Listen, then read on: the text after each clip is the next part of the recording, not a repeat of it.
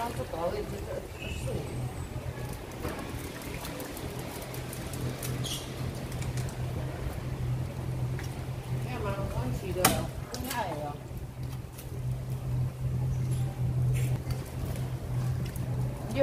公斤。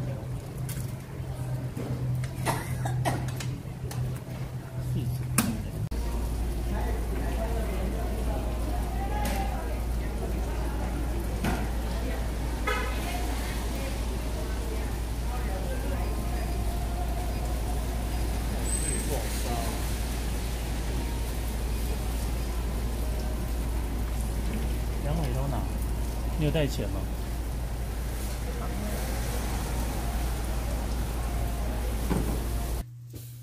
大家好，今天在南方澳渔市买到了野生的午仔，这个跟在砍仔顶或是养殖的那种长相有点不同。我在南方澳看到的野生午仔都长这样，我上网查了一下，这应该叫做五丝马魃，又叫做粗鳞午，有网友说这个叫赤午。一般养殖那一种午仔是4指马魃，主要区别在胸鳍下方的丝状条的数量。这个鱼左右各有5条，整个鱼体偏黄色，鳞片较大，跟野生的4指马魃一样，尾鳍都特别长。这个就是那个条状，一边各5条。这个鱼的眼睛不是十分透亮，鳞片也有一点脱落，状态有一点打折，但因为很少见，我还是忍不住买了，所以这个熟成的天数不能太久。有网友说看不到放血的位置在哪里，我针头插的这个地方就是了，这样子应该有看得比较清楚。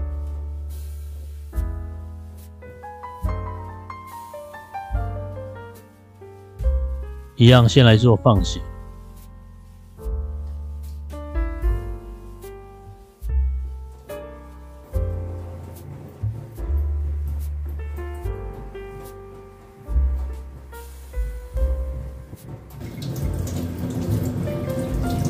从鱼鳃的地方往后侧灌水，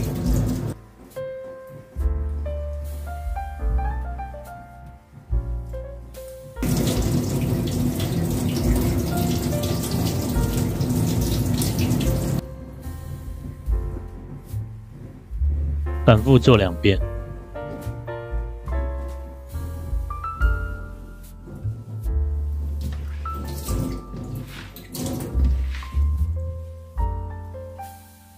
鱼肚打开，内脏没有腥味。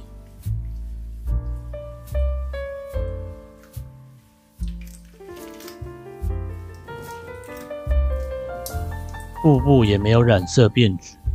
这个鱼偏瘦，肚子里面没有一点油脂。脊椎的血块拉掉，刷子刷干净。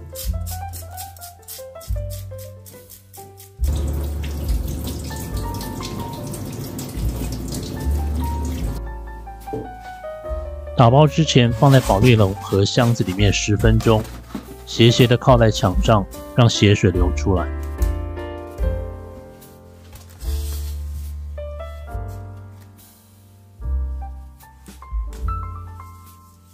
鱼体内外都要擦干再打包。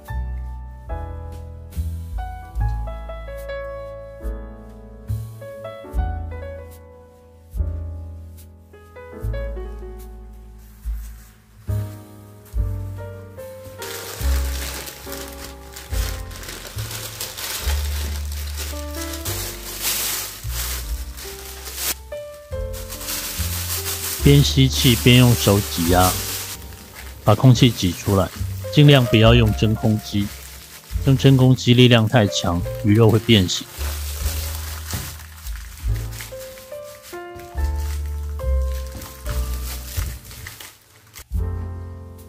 放进冷藏冰箱温度最低的地方，目前大概是5度，按下低温键可以到达1度。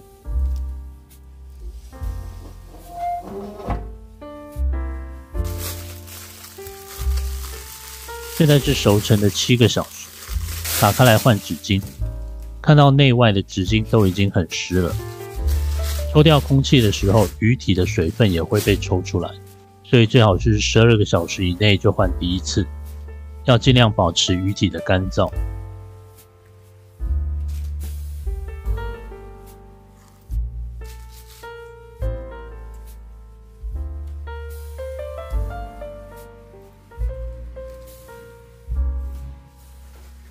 用同一个塑胶袋包回去比较环保，但塑胶袋内的水分要记得擦干。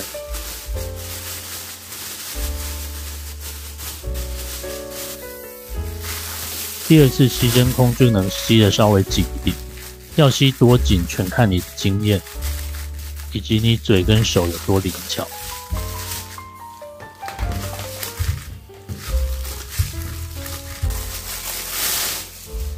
现在是熟成24小时，打开来换纸巾。这一次纸巾的水分还是很多，通常不会这样，这个情况有点不妙。鳞片下方还卡着一些血液，鱼尾露出来的血盒已经变色，渗出水分太多，通常是腐败的速度过快。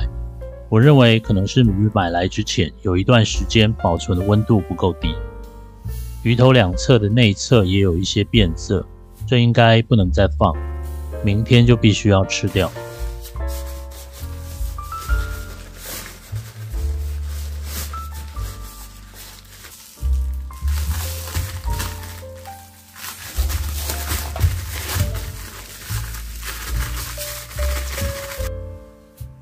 第二天，在开鱼之前，先来做豆腐乳酱。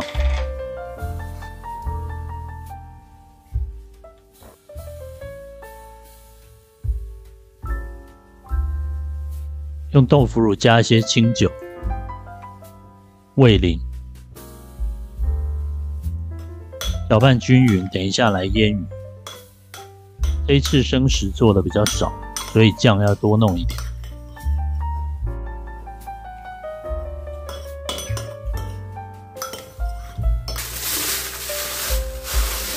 现在是熟成36个小时。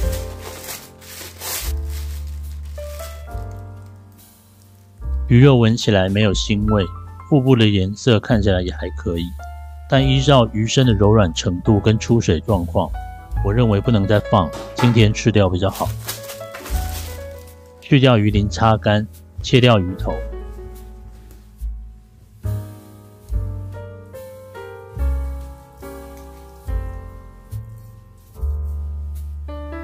经常会有网友留言问我各种问题。其实我不是厨师，纯粹分享自己做的心得。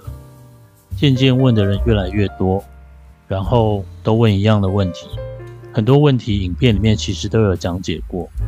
那不认真看影片，不点赞，不分享，光白嫖是不行。所以我就先把有讲解过的影片集合成一个播放清单，大家可以去看。看完之后再互相讨论一下，集合众人的智慧一起向前。这样子比较有效率。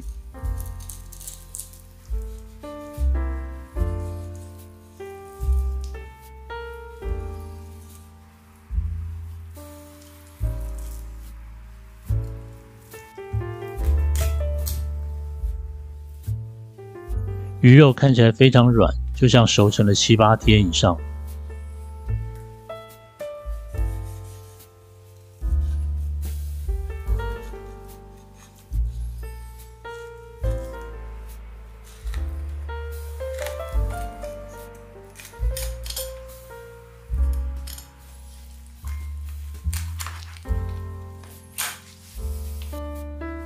油脂不多，野生的鱼比较劳碌命，跟养殖的差很多。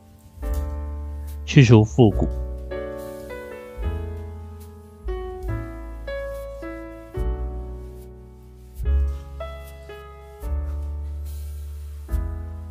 拔掉鱼刺，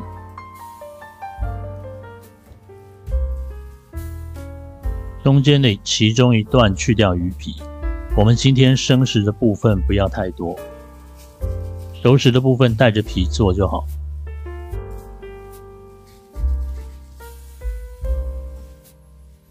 可以看到皮下的脂肪都已经油烧了，那这样子可以做生食吗？其实可以的。一开始褐色的时候还好，再放半天就会有不好的气味，不是腐败的臭味，是一种类似油耗味的味道。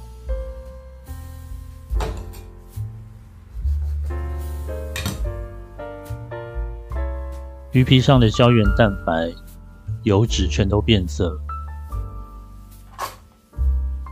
我预期到会是这个情况，所以今天来做腐乳烧鱼。用调好的腐乳汁先腌2小时，腌的时候也要放冰箱。鱼骨跟腹骨可以先稍微烤过再煮汤，能够增加一点层次感。法式跟日式的餐饮都有这种做法，中式的做法是干煎，我觉得那样稍显油腻。汤里面放了2片扁鱼干跟昆布增鲜，一如往常的水放的很少，鱼放的比较多。鱼汤要好喝没有诀窍，锅子要小就对了。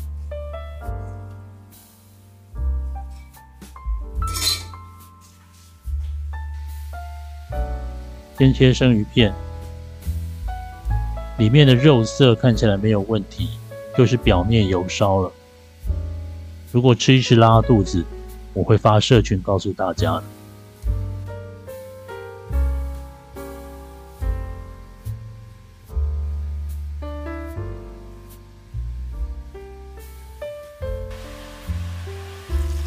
腌好的鱼肉表面稍微煎一下，因为酱汁没有擦掉，所以很容易烧焦，火力要稍微注意。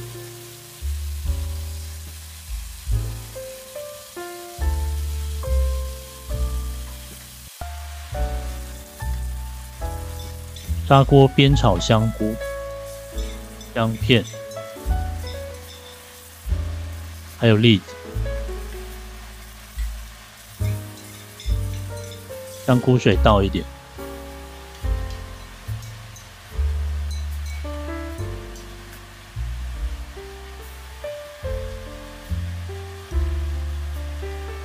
表面煎过的鱼肉放进去。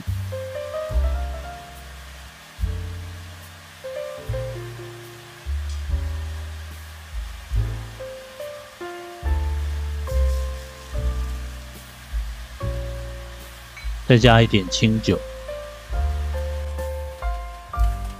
剩下来的腐乳酱也放进去，大火煮滚。